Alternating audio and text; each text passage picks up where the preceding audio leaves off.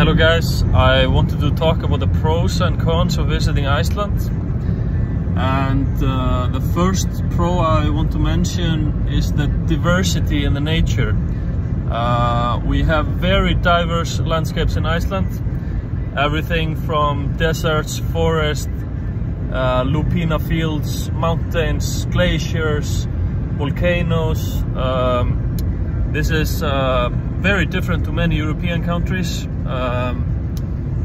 And for example, if you are landing in Iceland in Keflavík International Airport, you will see a lot of diversity in the landscape if you are landing when there's clear skies. Number two, which I think is very authentic, it's not visible in many countries in the world.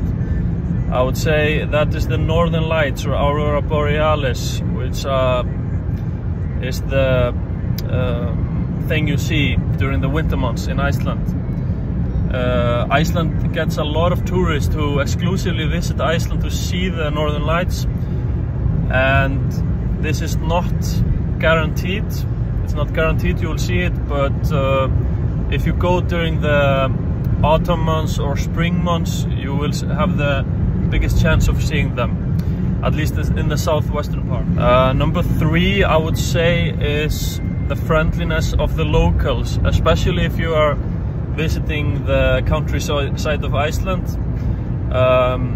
There's a lot of foreigners working in tourism in Iceland, but there are also a lot of Icelandic local people, and if you read like reviews on the internet, reading about the friendliness of Icelandic people, you will see that they are very honest, they are authentic, they really like helping tourists. And me as an Icelander, I would say that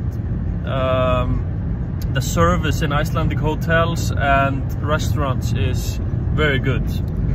Number four over the pros in Iceland, I would say, are the public swimming pools and geothermal natural hot spas.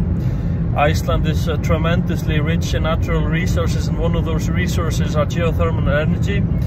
So the energy bills in Iceland are very cheap compared to other countries in Europe, for example. And we have a lot of natural hot springs, and many of them are free to enter or very cheap. This is actually a luxury in many countries, these public swimming pools, but they're relatively cheap to enter in Iceland. Pro number five, I would definitely say, is the air quality in Iceland. Almost wherever you go in Iceland, the air quality is very good. Maybe one exception would be the capital area, but during the summer months the air gets very clean in the capital area. It's mostly during the summer months when there are a lot of people driving, and this can create some air pollution and dust pollution because of the roads. Pro number six, I would say, are the bright summer nights in Iceland. During the summer months of May, June and part of July, or even July and August, depending on where you are in Iceland, the summer days are very long, and the sunset is usually around midnight or even later, so it doesn't get fully dark outside. This can have some benefits, and it can be also some cons for some people, but generally in the summer months Icelanders don't need as much sleep as during the winter months. Biologically, you don't need as much sleep if you have less hours of darkness.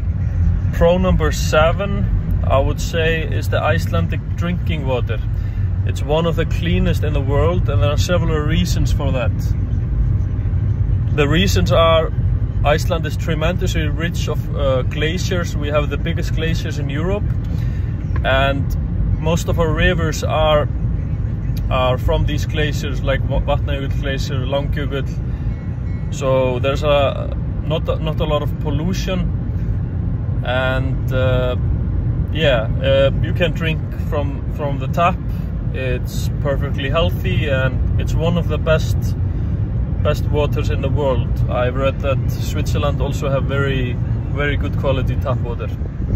Pro number 8 is the quality of the fish in Iceland. We have amazing cod, salmon, lobster, shrimps. Pro number 8, I would say, is the quality of the fish in Iceland. We can mention things, fish like cod, trout, salmon, shrimps, even whale meat, which is similar to beef. Actually, it feels like beef.